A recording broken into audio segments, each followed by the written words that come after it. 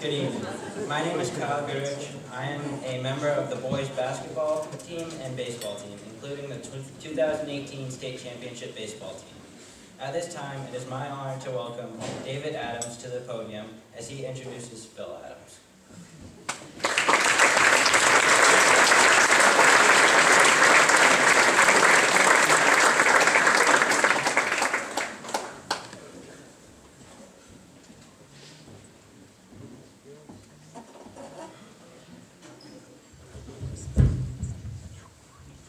Thanks, everybody. I normally don't bring attention to myself or my family, but tonight I'm going to, because my brother's getting inducted into the Hall of Fame. I couldn't be more proud of him. I'd like to thank Dan O'Connell and the committee and the officers and everybody associated with the Hall of Fame. It's a great thing.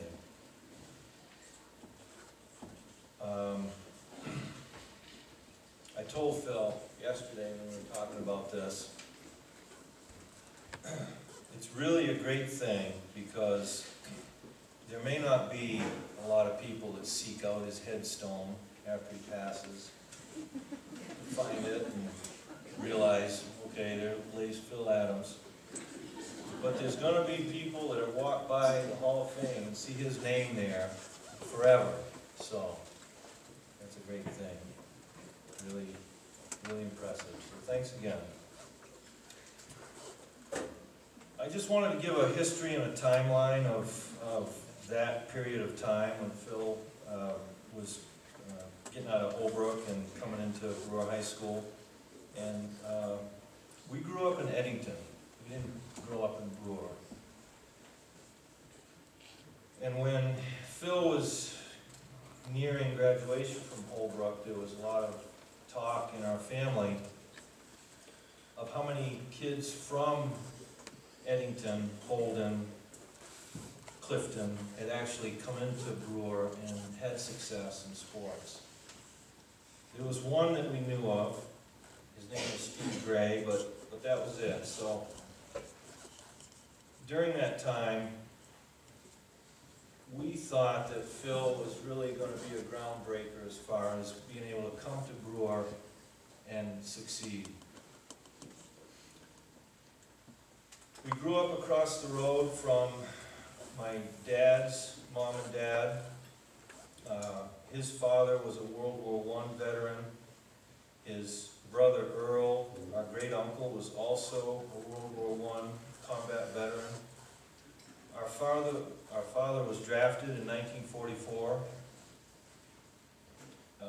served in the Army Air Corps, and our mom, who really is the person that is most responsible for Phil's success and my success as well. I'd like to recognize her. I'd like you to stand up. Hilma Adams.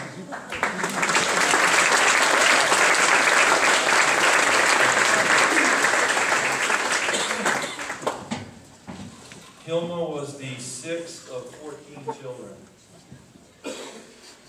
She grew up in Hall Quarry. When Hilma was 14, her parents told her that she was going to have to move out of the house and live with families and earn her own way by helping those families with housework, babysitting, whatever was required. The interesting thing about it is she was not bitter about it. She never told me that she was upset at her parents. And she went out, she made the best of it, and not only kept a very good relationship with her parents, but would give them a portion of the money that she earned to help with the rest of the kids. One story that sticks out in my mind is I was probably 6 years old. She had just bought a new Volkswagen Beetle.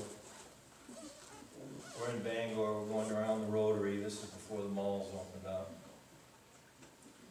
We find a parking space. Mom pulls up, puts the blinker on,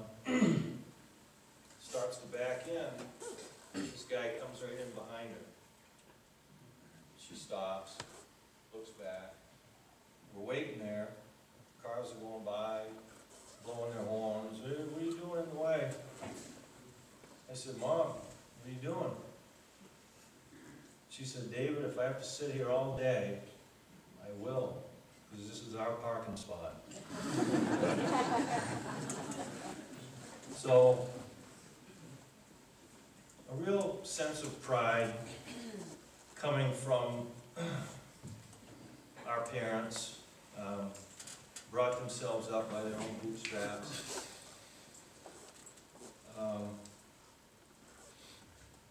When Phil was at Holbrook, he was lucky enough to be coached by a very good coach by the name of Bill McManus. Bill was just a great coach, taught the fundamentals, a disciplinarian, taught Phil everything that he needed when he actually showed up at Brewer High School. Another story that I have that occurred about that time is we had snowmobiles, we had some property.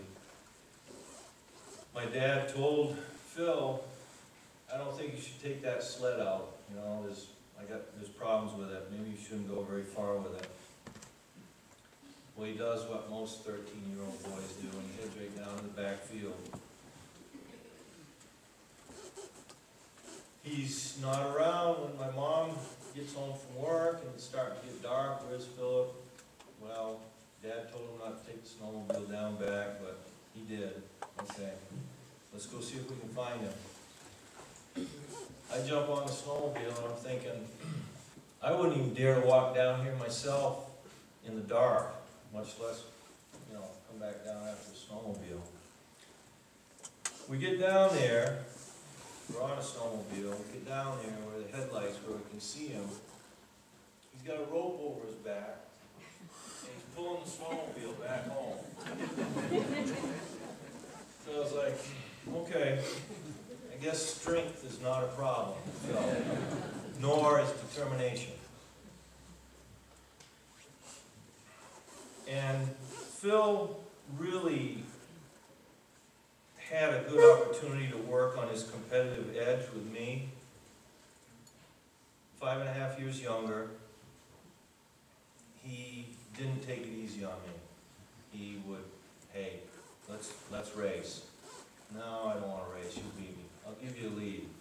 Okay, how much of a lead do you need? Well, about this much, all right. So we'd race to the steps, and I'd hear his footsteps like 3 steps away from where, you know, I would actually win the race. Well, got you again. Sorry, Dave.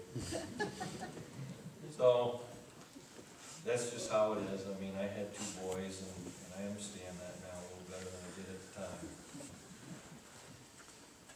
So, the next step is coming into Brewer. Phil does. He has success as a freshman. He's got the size, he's got the fundamentals down, he's got the strength. Next year, sophomore year, we're thinking, geez, you know, I wonder if Phil is going to be able to make varsity. Not only did he make varsity, but he was a starter on varsity as a sophomore, which in our house was big news. That was a big deal. Not only did he start as a sophomore, but they made the tournament that year. And I believe it required a win right at the end of the season to get in, and it happened, so another big deal. Everybody was excited. Phil and Scott Steinmetz, 2 that would become the Twin Towers, would have 2 more seasons to compete at Brewer. And having already made the tournament, I mean, things look good. They ended up facing a Bangor team, which was a very, very good team. And I say facing them, they played them twice during the regular season, were beaten badly. They got in as the 8th seed, Bangor was the number 1 seed. And they had to face them in the first round, and that was that. Sophomore season's over. Junior year rolls around and, okay, we got something now. We got some players. Things are looking good. And I mentioned Scott Steinmetz earlier. One of my memories of Scott Steinmetz is, and I should probably say that my mom and I, we went to every game together. I mean, we didn't miss any games, so I saw all of them. Scott Steinmetz would make himself big, and when he would go up to get the first rebound for him in the game, which was usually the first rebound that was available, he would make himself big. He would take one hand with the ball and bring the other hand and slap that ball so loud that it sounded like a clap of thunder. So he was setting the tone right there.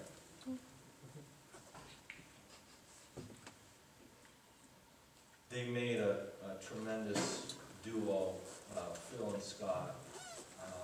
Like I say, I saw every game. I never saw them outplayed in the post. Not only that, but that year, Phil's junior year, Coach O'Connell had a JV team that I don't believe lost a game. Chris Blodgett in the middle, Lon Winchester, Jimmy Bartol, tremendous team. So wherever we went, we were pretty safe bet the JV team was going to come out and win easily, as was the varsity team. I think they won 13 games that year, so it wasn't, they didn't just walk right through the season winning every game, but they were in every game. Came up against an Old Town team, very quick, very determined Old Town team, and lost 3 games to them that year, third being in the tournament. But still, at that point, this is the memory that I have of that period, is, okay, that happened, we lost Old Town, we got another year, you know.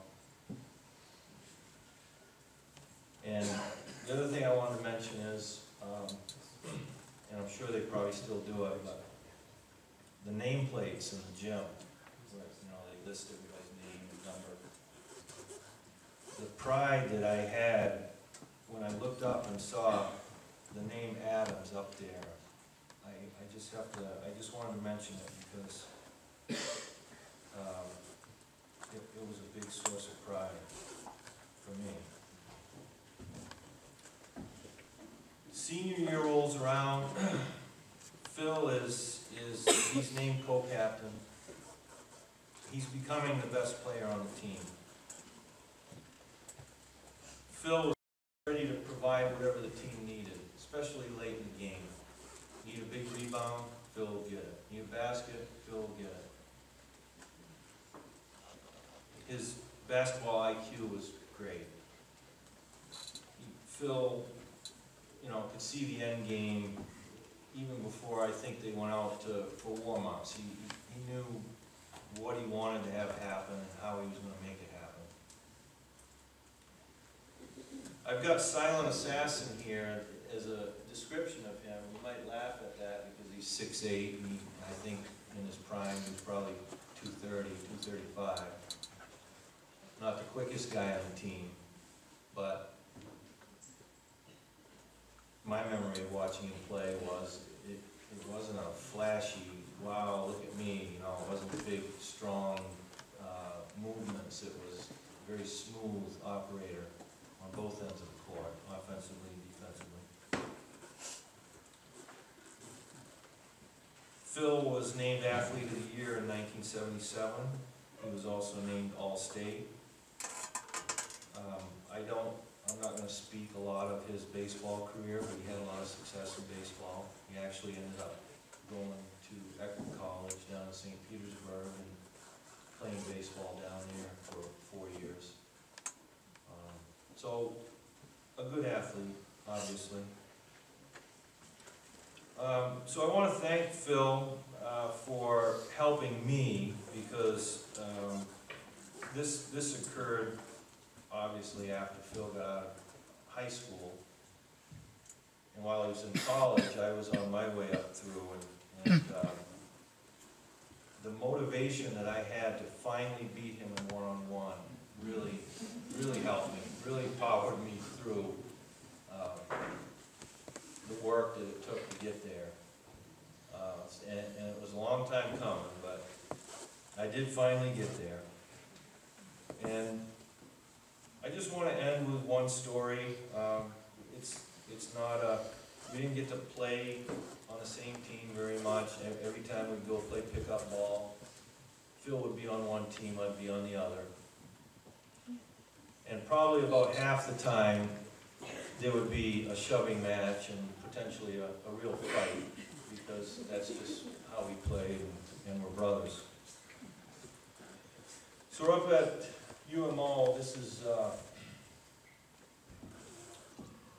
think it's after my first year at Husson, where I traded elbows with Keith Ogden for all season. Phil was just getting out of school in Florida. We're up at the pit, and if you ever went up there to play pickup, the field house, you know, all the courts are busy in the field house, but if the pit was open, that was where, you know, that's where you really could find the best competition. So we get up there, and I don't know if these names ring a bell, but Jeff Cross and Rich Henry, who were starters for Maine, they're on center court in the pit, and they've got their property of the University of Maine, and they've got their Maine sneakers on. Woo! Look at us, you know.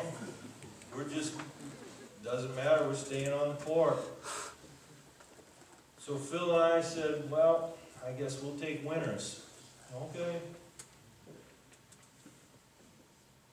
I don't have to tell you what happened, right? We pushed them around. I think we won 11-5. They weren't interested in doing battle and getting physical, and that's how Phil and I played. So it's a memory I have, and it's a good memory. And one more story before I go, before I introduce Phil.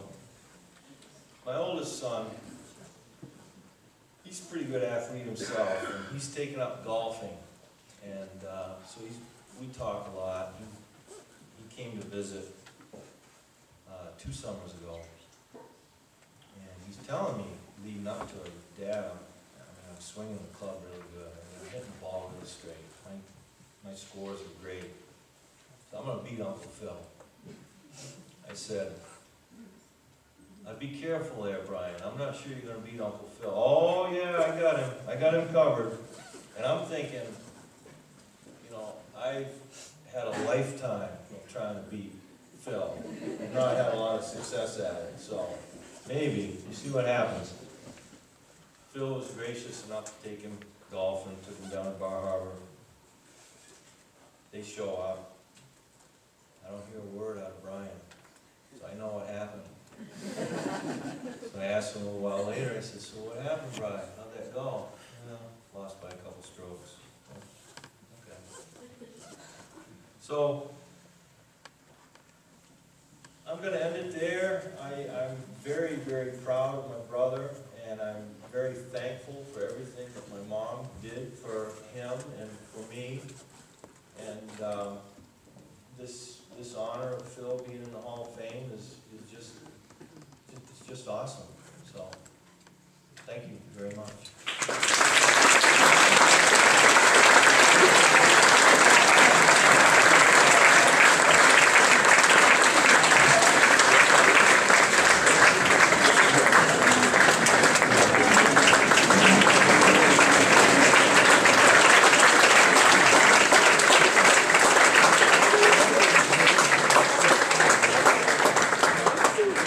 Yeah.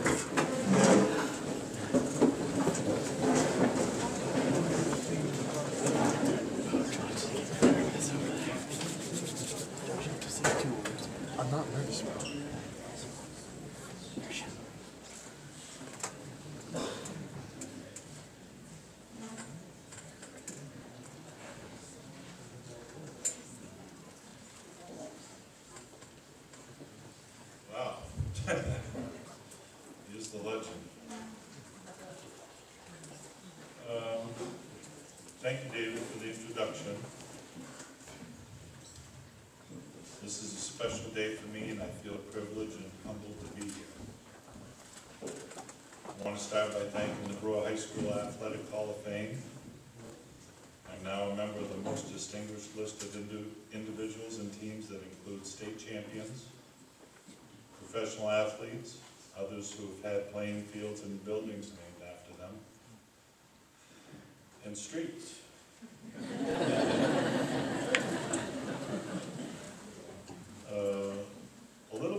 A little bit about my brother David. He once scored 42 points in a high school game against Caribou in the pit, and totaled 1,248 points in a 4-year career at Husson University. No slouch.